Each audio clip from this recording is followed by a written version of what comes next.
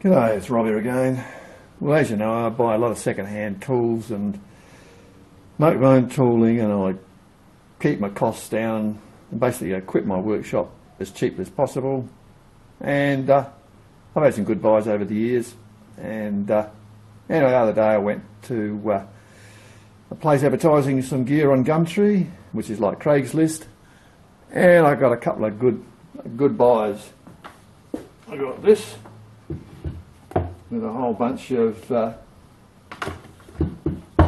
bits, and it's a 700 watt rotary impact drill, Nikon Forcer. So I got that, and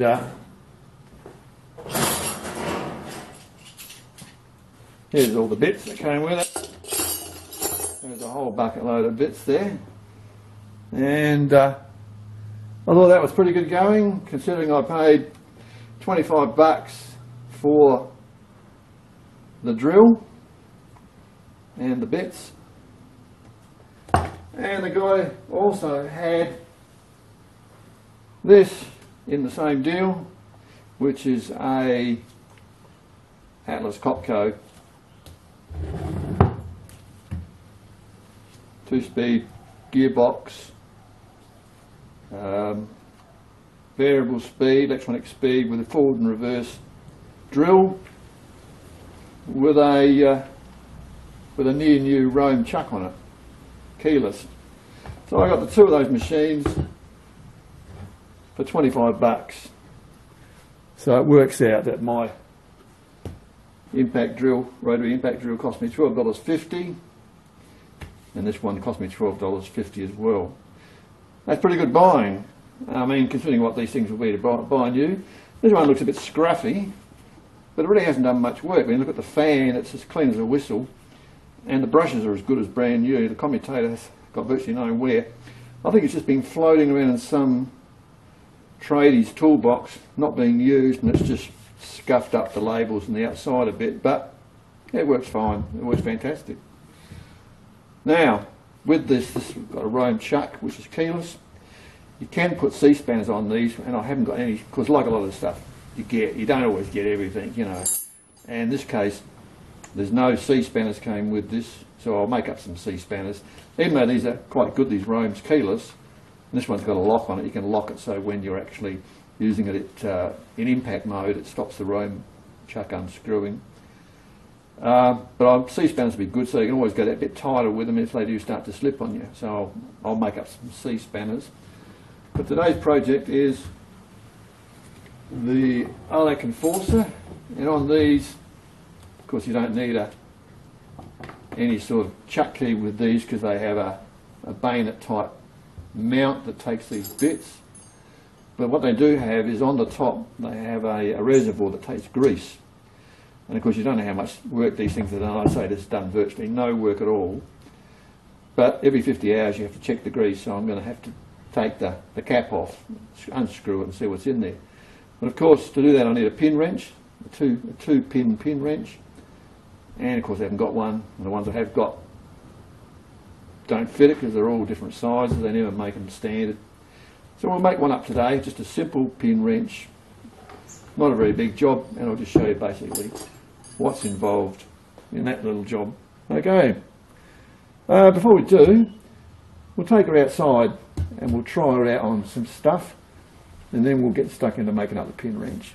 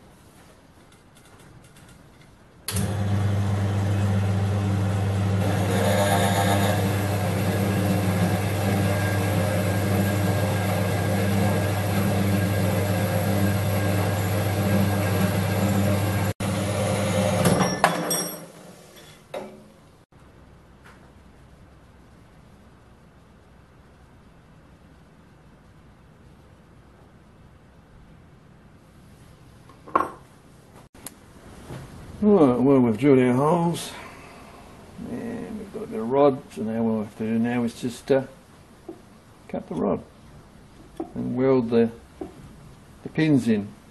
So make up some little pins and make them a bit longer than they need to be, so we can always grind them back. And once we cut it, we just weld them on the back. Job's done. It's a simple wrench.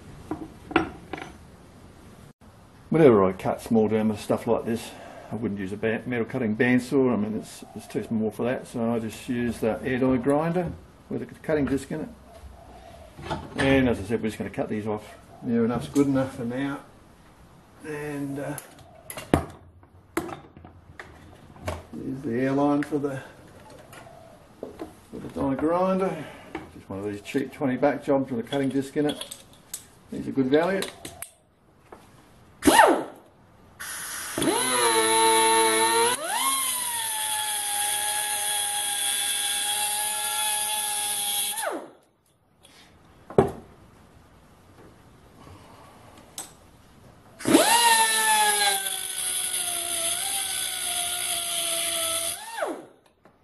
All done.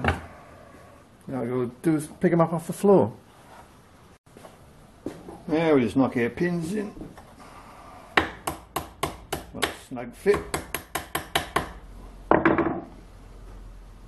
Plenty long enough. Just get it over with the surface. Knock the other one.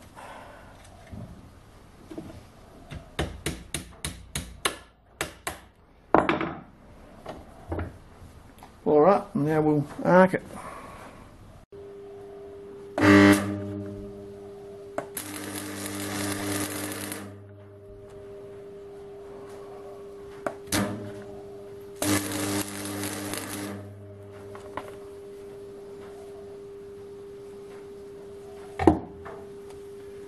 That's that.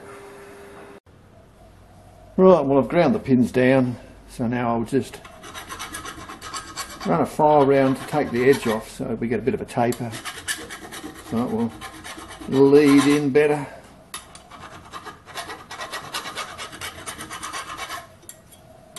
The pins don't have to be very long at all, really.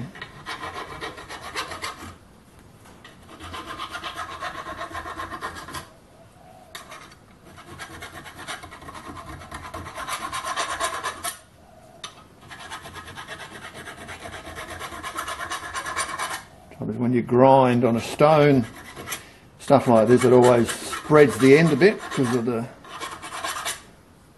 metal getting hot. So we'll just put a little chamfer on the edge with a file. Then we'll wire buff it to finish it, and it should be a good job.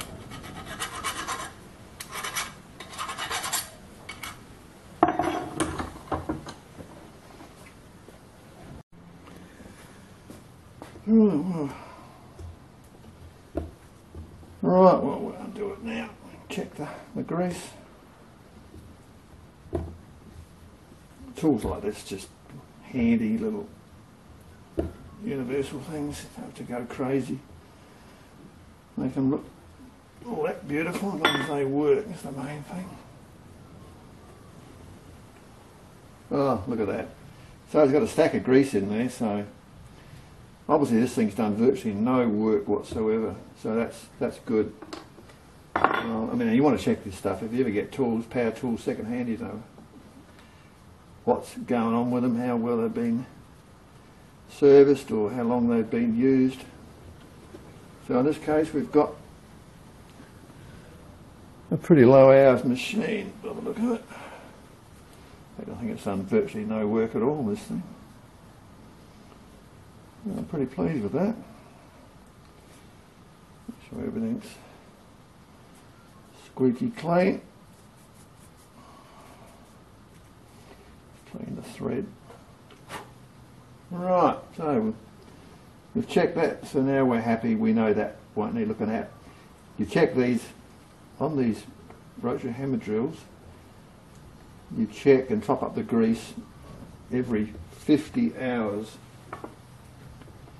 according to what the manuals say on these things.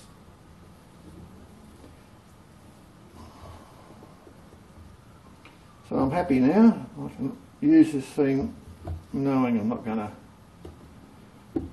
cause any damage. It's always a worry when you don't know what condition things are in. So it was for half an hour's work making this up, quarter of an hour. It's something that should have been in, it was in the toolkit originally, but of course it never came with this, because when you get these things you never get everything, they always lose bits out of them. So that's good. So my little cheap little wrenches, my free wrench actually, worked good, and I'm quite happy with that. But there you go, simple job, easy job. Okay, see you next time.